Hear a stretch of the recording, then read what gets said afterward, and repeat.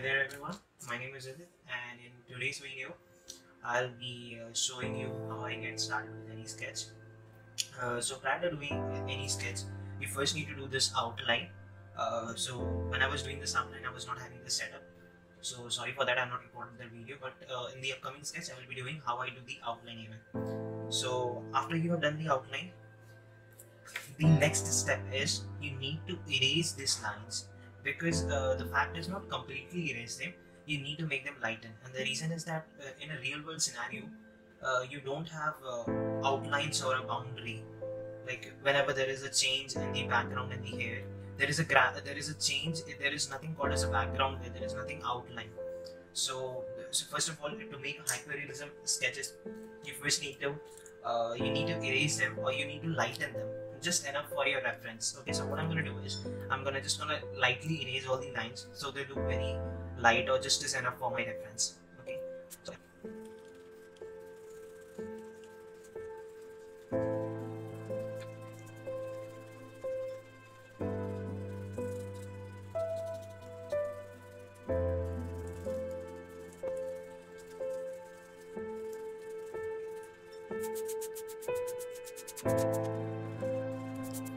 as now you can see that I have erased all the dark outlines and these lines are just used for the reference. So before that, let me show you what the tools I'm using in today's video. So the first thing I'm using right now, I'm using 4 pencils. This is H pencil, which is very light. Then we have 3H pencil, and then I have 2B, and then I have 3B. Also, I have this mechanical pencil, and this I'll be using if I find that the outlines are not correct or I've not done the outlining properly in any section. For that I use mechanical pencil because it's very thin. And then I use the blending stumps for blending. It's not that you need blending stumps, you can even create them, or you can use cotton bud, or generally don't try to use your fingers for blending because that's not the proper way of doing it. And you can just, it's not that you need all the tools, you can just get started with some basic tools also. It's not so much necessary. And for sake I use the big eraser because it's really hard for me, the small ones are really hard for me to deal with, so I use a big eraser. So yeah, let's get started. So before that, let me give you a little bit theory about sketching, and this I have learned from experience and I would like to share with you all. The first thing is there are 3 types of surfaces. Okay, the first surface is that the surface which absorbs all the light. So whenever a surface absorbs all the lights, then this surface will be completely black. And the second type of surface is which partially absorbs the light and partially reflects it. So there is going to be a little bit of shade and little bit of light falling in it. Like for example, the skin texture. The skin of a person absorbs a little bit of light and reflects a little bit. So it's going to have a very light blend, means a mixture of a dark and a very light blend. Now coming to the third type of surface, which completely reflects back the light, or you can say it reflects most of the part of the light. Like generally the eye. If you see when we are doing sketches, we leave a white portion. That's basically what is that it's reflecting back a light. So you need to do this. So these are the 3 types of surface. So today I'm going to start with, it's good to start with eyes. That's how you move gradually in a portrait. So for starting, I'm using the H pencil. As you can just see, this is a H pencil. Yeah, so you can just get started with H pencil.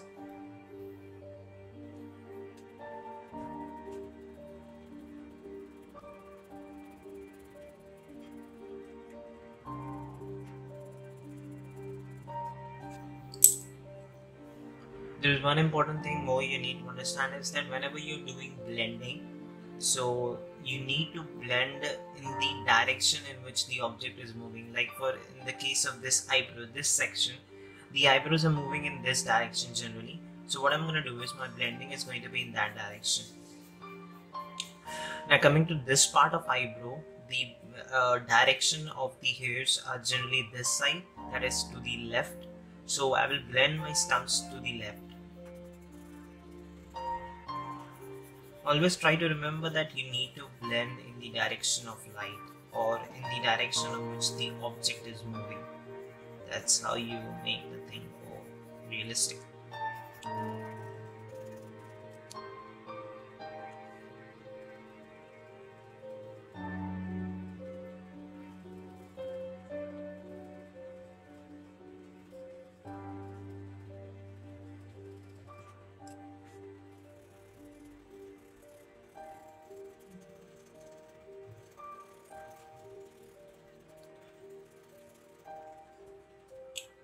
So what I'm trying to do in here is that I'm generally what you need to do is you need to gradually change the shade. That is, I'm doing H first, then I will be moving with B, then I will be doing 2B, then I will be doing 3B, and so on. So like the darker you need, the more gradually you need to increase the B grades or the H grades of a pencil. And the second thing which you need to keep in your mind is that whenever you have completed with one layer, always remember that there are some white highlight section. So rub off those sections.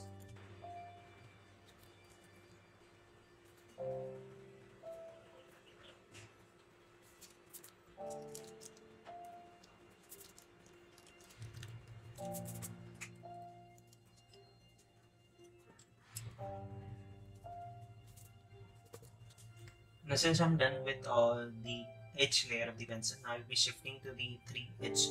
As you can see, it's a 3H pencil. It's a 3H pencil.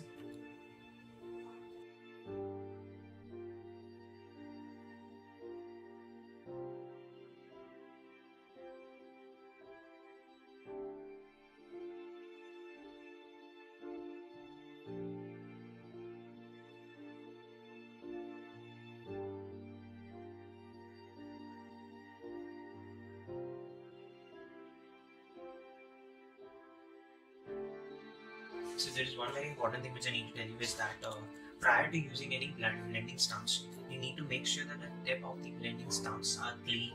So if it has previous shade, then you can use a sandpaper and just rub your blending stumps on that, so that you can remove those old sheds and you can just work with the new one. Okay. So yeah, it's a general tip, or you can say general hack you can do.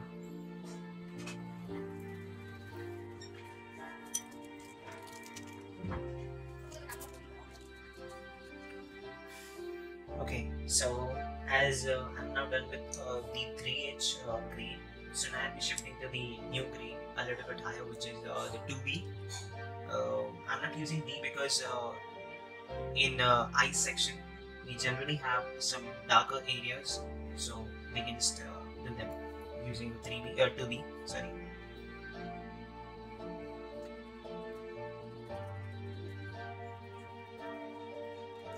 Just a random thing which been asked by my followers a lot of time in Instagram, and that is how long I take to complete a sketch. And the answer to this question is that if you love something to do, you don't really calculate how much time you take. So that's what I do.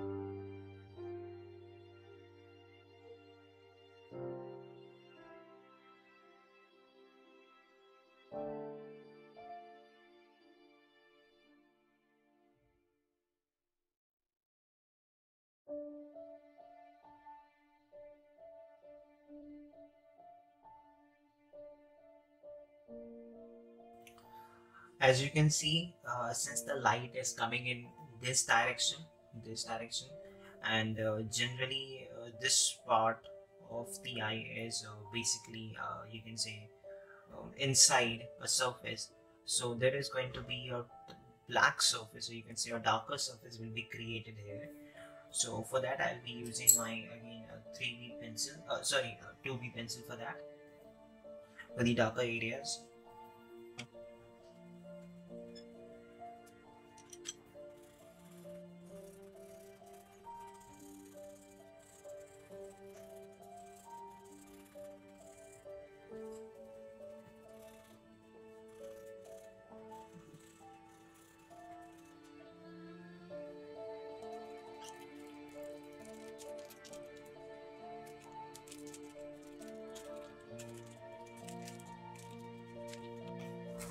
So yeah, there is one quick hack for you. If there is some area in the sketch which you need to erase and it's very minute, that is the white surface area is very thin, then if you don't have a pencil eraser or a tom mono eraser, sorry, then what you can do is in the new eraser there is very sharp edges are there. You can use them, or if you don't have a new eraser and this you have the edges are blunt right now, then for that you can use a knife or a scissor. You can use a knife basically to cut that, and by cutting that you will be again getting up sharp edges which you can use for fine blending, for fine white highlights. So I generally use this thing.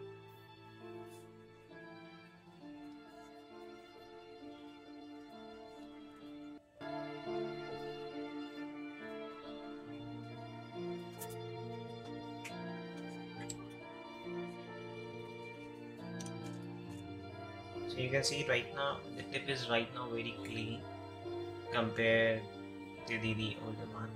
So now I will be using it for the fine blending areas, like the corners of the eye. These are very delicate parts, and if you don't really be accurate with the things, the ultimate work is not going to look hyper realism, or you can say a very perfect sketch.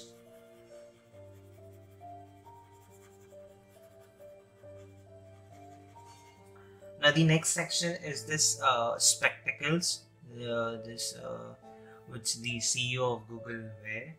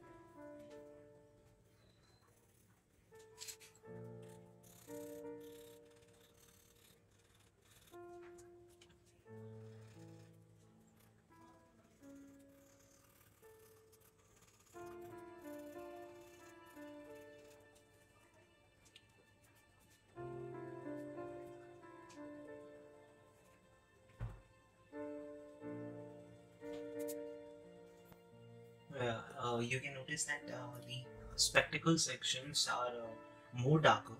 It's pure black, but I'm not using higher grade pencil right now, because if you're using higher grade pencil right now, then when you will be doing the skin section, when you will be shading the skins, there is a chances that you will be picking up this higher grade graphites from this section, and you will be just making this situation, making this part of sketch very clumsy. So that's why I'm not using more darker grades right now. But once I complete this section basically of the skin texture, I'll be adding more details to these spectacles. Right now I'm just leaving it.